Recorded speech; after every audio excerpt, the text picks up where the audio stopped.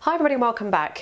Today, just a slightly different video than my usual format, but I thought I would do a kind of quick studio sort of room tour of mostly about all the equipment I use. So a lot of you are asking me questions here, there and everywhere. What do I use to record with? What kind of camera equipment do I use? I'm going to be filming on my handheld camera, which I've got here. So the quality isn't going to be quite as good as the quality that you're watching here. I haven't quite decided on how I'm going to show you how I kind of do everything yet, but I don't know, maybe I'll work that out as I go along. But this is just, I thought I'd take you through a kind of whistle stop tour, if you like, of the equipment that I use. And if there's anything that you want to know in more depth, then please do put them in the comments underneath this video, and try and be specific as you can, and then I'll see if I can do a video explaining that. So I don't know if you guys want to know, if you actually want to see me make up some backing tracks, or you want to see me do some recordings for videos, so videoing the video, that kind of thing, but whatever, just put it in the comments underneath, and then I'll know what you want to see, if you want to see anything at all, that is.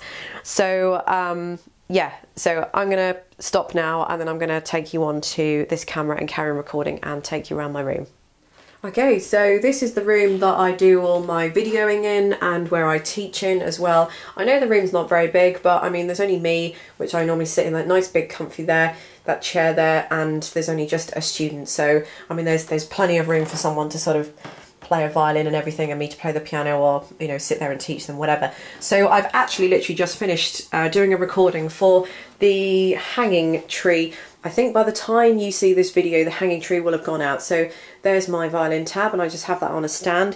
The microphone that I was using for that is this one. I'm just having a few issues with it at the moment, because when I bought this is a, is that a, oh, there we go. It's a hammer. And when I bought it, I didn't realise that it was actually mono.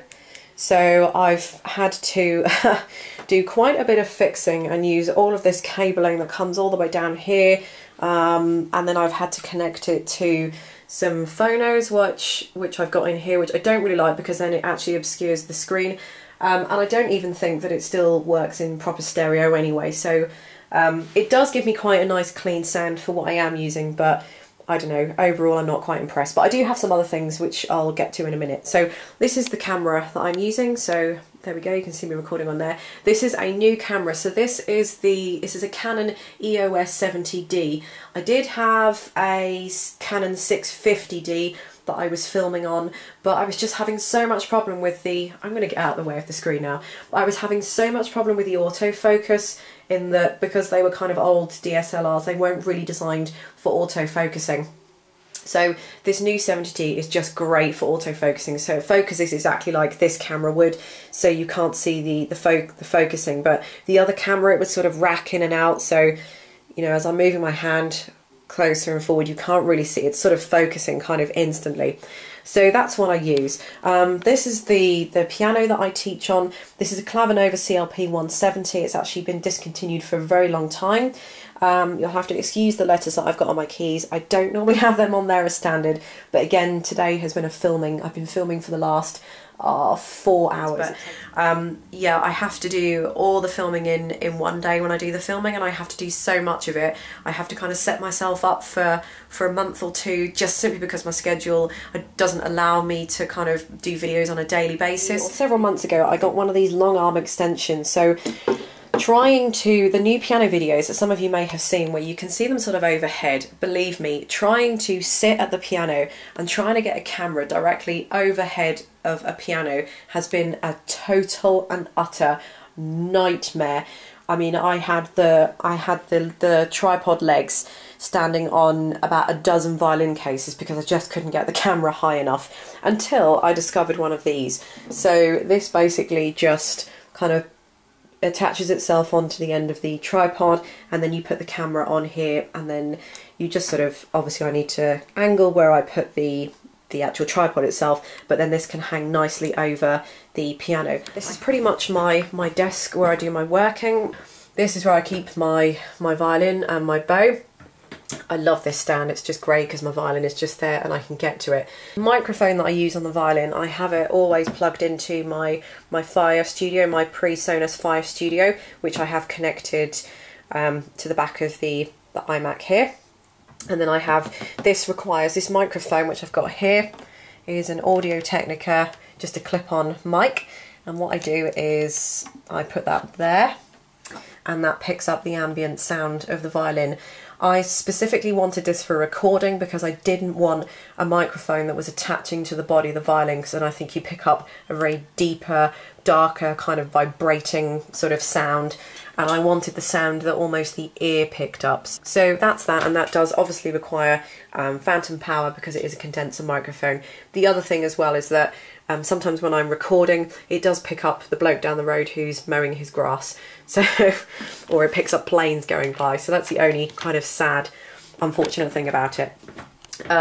Moving on to this, I've only just recently bought this, and I'm a bit scared to use it at the moment. I think I figured out how to use it, but I bought one of these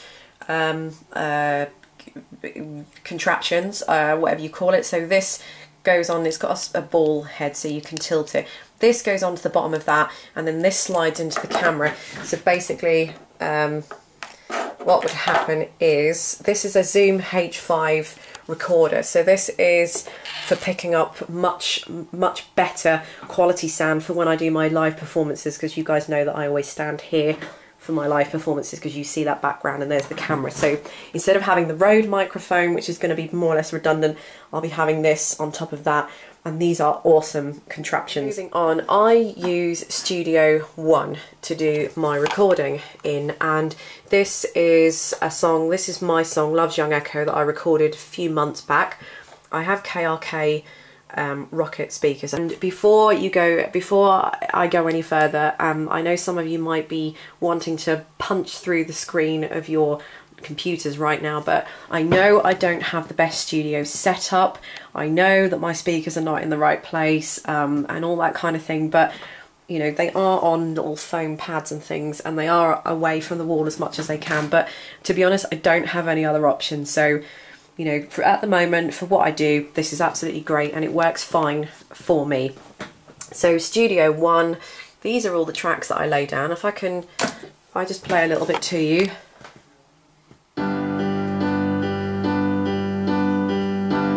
So it does give me a nice clear sound.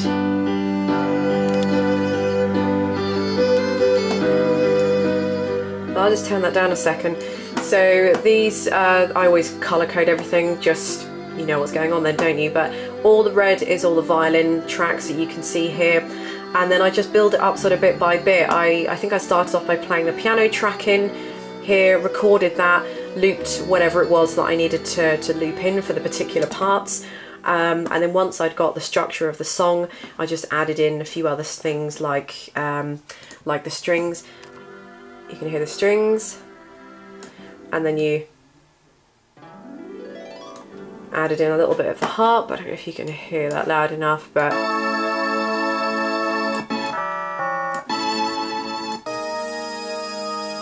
so then I've just gone around and sort of added in tracks. So what I tend to do is just I laid down the piano track with the chord structure I wanted, and then I think I went in and added some drums, and then added on the drums and that kind of thing.